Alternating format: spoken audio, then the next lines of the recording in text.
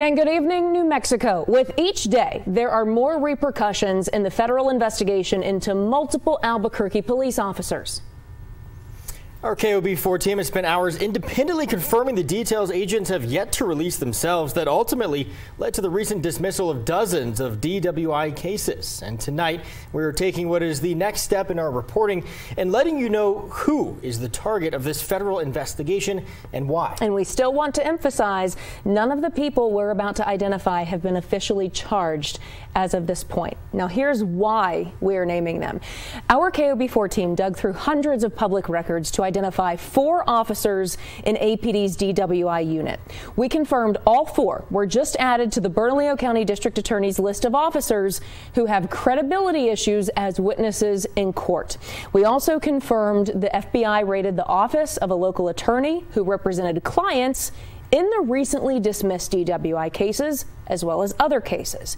And finally, the U.S. Attorney's Office in Albuquerque confirms those raids are connected to their investigation. And with that, the 4 Albuquerque police officers at the center of this federal investigation are Officer Honorio Alba Jr., also Officer Harvey Johnson, Officer Joshua Montano, and Officer Nelson Ortiz. A supervisor is also implicated, but we cannot independently identify him tonight.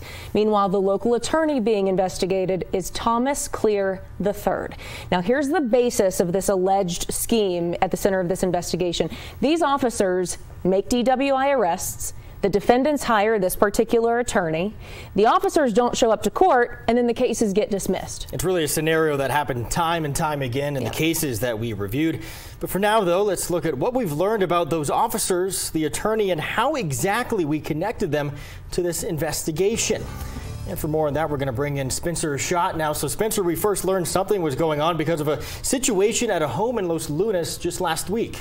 Yeah, we confirmed through property records that the home that was being raided belonged to APD officer Harvey Johnson. The FBI raided Johnson's home last Thursday, and that's the same day the Bernalillo County District Attorney Office dismissed dozens of DWI cases. We determined that he was the arresting officer on 33 of 156 dismissed cases, or about 21% of those cases. APD confirms Johnson is now on administrative leave. Okay.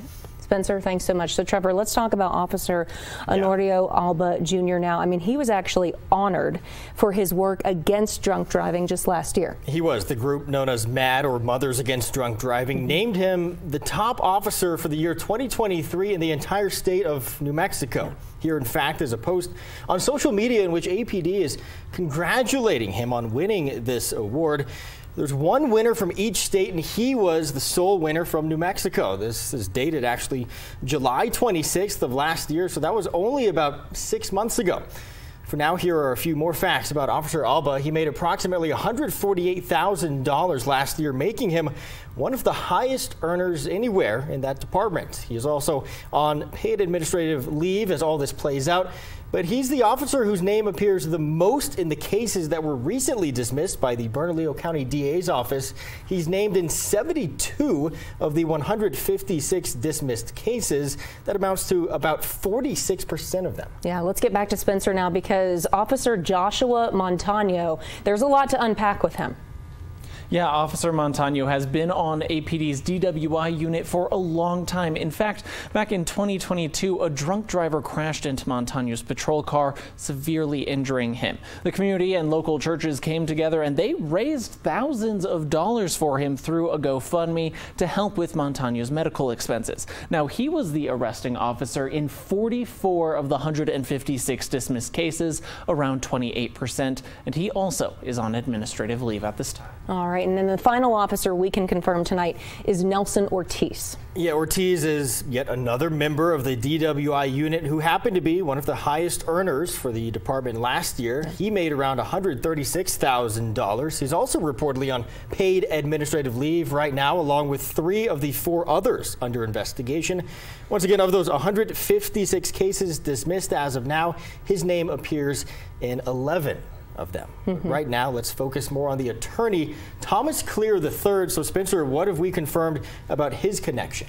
Well, Trevor, he was the attorney who represented a lot of the defendants in these dismissed cases. We confirmed the FBI agents raided his Albuquerque office last Thursday, the same day they raided Officer Harvey Johnson's home. Neighbors told us 5 or 6 FBI vehicles and twice as many agents showed up at that home office early that morning. They say that agents shouted "search warrant, FBI, come out" multiple times before realizing no one was home. They had to use a battering ram to break down the front door. This is kind of out of the blue, not something you expect in your neighborhood, especially with the neighbors who you interact with frequently enough. And so the final element we really needed to feel comfortable to independently connect these officers to the investigation came earlier today. Bernalillo County District Attorney Sam Bregman confirmed all 4 of those officers were recently added to his office's Brady or Giglio list. What exactly does that mean, though? For that, we'll send it back to Spencer. Well, the Brady or Giglio list is a list of law enforcement officers who have credibility issues as witnesses. DA Bregman confirmed that they added 4 officers recently. That's Officer Alba, Montano, Ortiz, and Johnson. They were all recently added. And prosecutors have to disclose this list to the defense if any officers on this list should be called to testify.